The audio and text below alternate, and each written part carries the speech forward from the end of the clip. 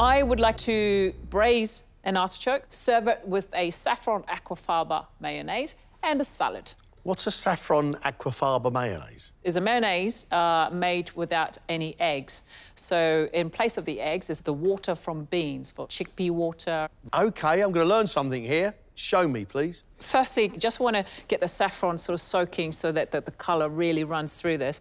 And then I'm going to get on with preparing the artichoke, because that takes a while to cook. Artichoke heart or the whole artichoke? The heart of the artichoke. You know, there's a lot to lose on here, so it's much easier for the knife to cut through. If you remove the outer leaves, these are really tough. So you just keep peeling them off until you get to the lighter leaves. If they don't know what they're doing, they could be in danger of just chopping it down to absolutely nothing. Right, so now I'm going to use a spoon to remove the choke, which is the furry, spiky bits. All that choke's got to come out, hasn't it? Otherwise, you get a mouthful of hairy fibre. It's a fantastic skill. It's great to see a chef prep an artichoke. That's what I'm looking for, and this is everything that comes off the artichoke. Right, beautiful. So I've just boiled some water here. I'm going to drop a bit of vinegar. This is just to keep the artichoke from discolouring while it's cooking. So I've just dropped some thyme, some rosemary, just some flavour through the artichoke. I'm going to put a lid on. OK, and I'm going to leave that to cook. Anything from sort of 5 to 7 minutes. I'm going to make the mayonnaise now with the aquafaba. Okay? Now this I need to see.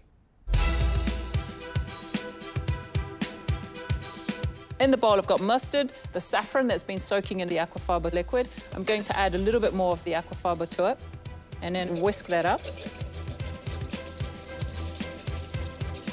That is thickening up like an egg yolk. That's remarkable. When you see it thicken, you start adding your oil. Well, the process is no different at all from using an egg. Yes, and you add all the oil in too quick, it will just split. You know, if you whisk it in too much, it won't bind. OK, so I've just checked my artichoke. For me, it's cooked. I'm going to take it out to cool. If it's going in a salad, we don't want this artichoke being piping hot.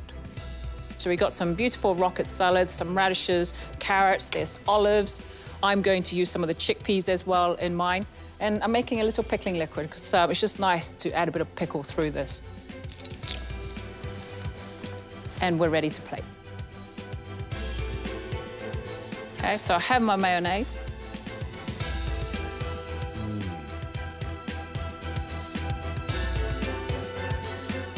Chickpeas and olives. Pickled carrots on here. Oh, that's really lovely.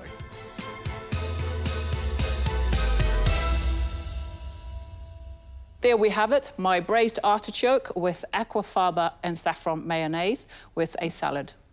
Oh, Monica, that is just beautiful.